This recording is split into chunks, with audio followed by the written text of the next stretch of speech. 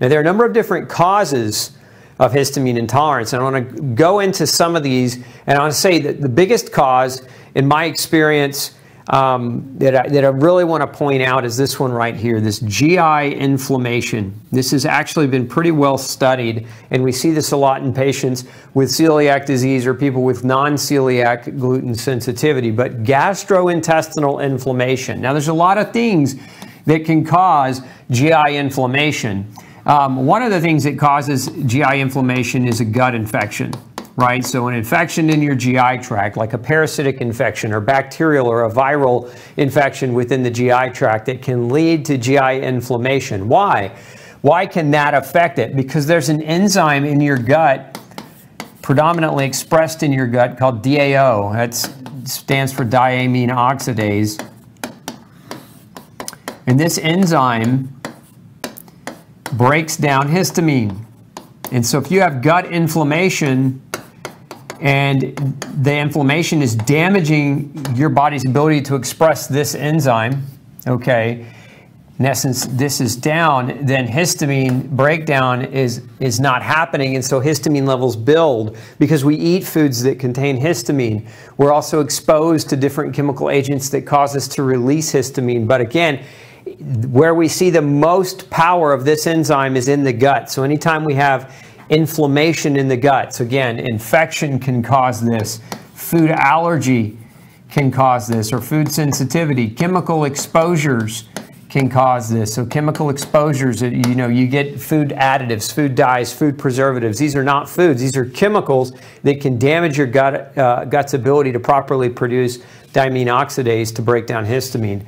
And so again, these are the primary causes of GI inflammation. Again, it's what you put in your mouth, right? You get exposure to different types of infectious microorganisms by touching your face, eating, etc. So it's what you put in your body, the food and the chemicals within the food that can trigger the GI inflammation, that can lead to the degradation or the suppression of the production of the chemical that breaks histamine down, which means histamines are now in a high quantity. And when you have high levels of histamine, we go back to all those different symptoms of allergy, but there's also a lot of neurological symptoms, headaches, and other symptoms that can manifest. So GI inflammation, in my experience, one of the biggest, one of the most important, and definitely one that if you have a disease like Crohn's or ulcerative colitis or celiac disease or upper inflammatory bowel disease of unknown origin, meaning your doctor says you're inflamed but you don't know why, it's very important to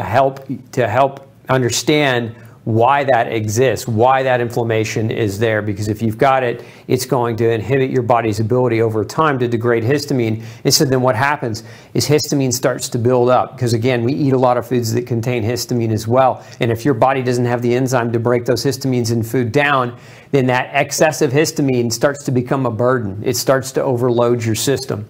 We also know bacterial imbalance. As we mentioned here, infection, but bacterial imbalance, and this is, I've seen this be the case in people that have, low levels of, we'll call them, just for simple, good guys, right? The microbiome is ripe with different species and microorganisms, but the good guys, the ones that are supposed to live there, the symbiotic bacteria that help you digest your food, break your food down, help your body deal with food, help your immune system regulate. So a lot of times people they take an antibiotic, for example, and they wipe out their good flora, and what's left is a reduction here, and that imbalance can contribute to, again, a reduction in the ability to generate that diamine oxidase. So again, this, as I mentioned, medications up here with the antibiotic, right? It's not only that antibiotics can contribute to this, there are certainly other drugs that can block or interfere with the AO. And by the way, I have a comprehensive list of these things for you guys over at Gluten Free Society. I'll be sending it out in an email a little bit later this week. So if you're not subscribed to my newsletter, make sure you head over to glutenfreesociety.org, sign up for my newsletter so that you can get the follow-up show notes. We email those out every week after the show, so we won't post them here at this channel, we'll post them and send them in an email to you, but get on my email list so you can get that. We have a comprehensive list of medications. There's certain blood pressure medications that can disrupt histamine. There are other types of drugs that are taken for various and sundry reasons that can block your body's ability to break down histamine and create or lead to or contribute to a histamine intolerance. We also know the menstrual cycle, as I mentioned earlier. We're going to talk a little bit more about this in just a minute. We know nutritional deficiencies. This is a big one. Nutrient deficiencies, specifically the big nutritional deficiencies that can really impact directly the ability to break down histamine. The first is vitamin C. Now, vitamin C is a natural antihistamine. This works by stabilizing mast cells. So one of the things, I don't know that I explained this yet. Let's talk about this for just a minute. Let's make some room here. So,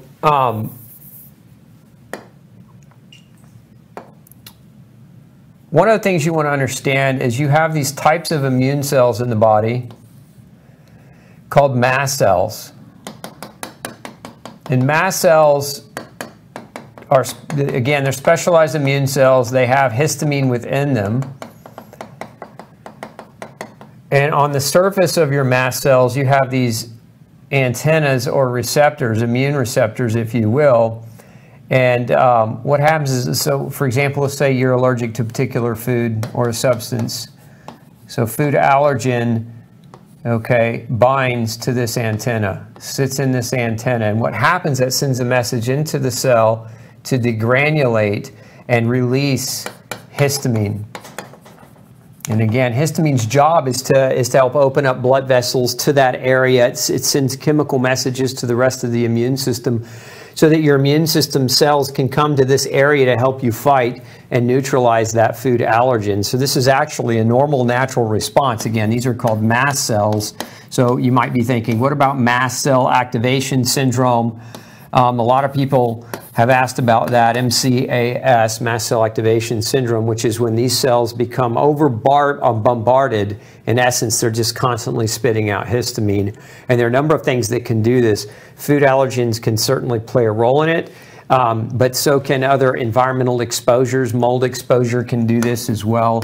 Very common activator of mast cells. So a lot of people end up developing histamine elevation and histamine intolerance as a result of these things happening. So understand that your body produces histamine naturally, and it's in these mast cells where we produce that histamine, but then we also eat foods that can contain histamine. Histamines are a natural part, let's back up, a natural part of your diet. Now, in addition to that, so you can produce them internally, you can eat them externally. The older the food, okay, the higher potential for histamine. So where we first learned about histamine was actually in fish, allergic reactions to fish. As histamines build up, a lot of the ways that we preserve fish today, even yet today, is with salt. And there are certain bacteria that are not destroyed by salt. So if that food is preserved in one way, and as it ages, those bacteria that are still within that fish, and we're using fish as the example here, build up the histamine levels. So the older, the more aged it is, the more histamine it's going to contain. That's why fresh food is always best when you're trying to follow along with a low histamine diet. Okay. So moving right along here, so nutritional deficiencies. So I was talking about mast cells. What we're saying is vitamin C stabilizes the membrane around your mast cells, so it makes them less apt to just constantly spew forth histamine. So it helps stabilize those mast cells.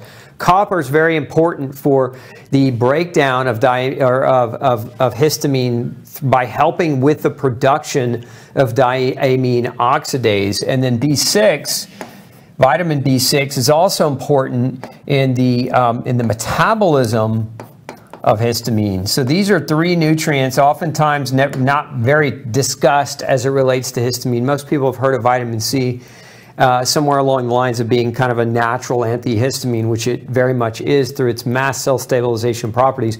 But these three nutrients are very, very critical and crucial for maintaining healthy histamine levels, and that's why you see over here nutritional deficiencies being one of the major triggers. And then we also have histamine-rich foods. So histamine-releasing foods and DAO-inhibiting foods. And we're going to talk about those in just a minute. I'll give you a list of some of those before we go to questions tonight. Hey, don't forget to check out the rest of the series right here. Make sure you hit subscribe below. And as always, thanks for tuning in.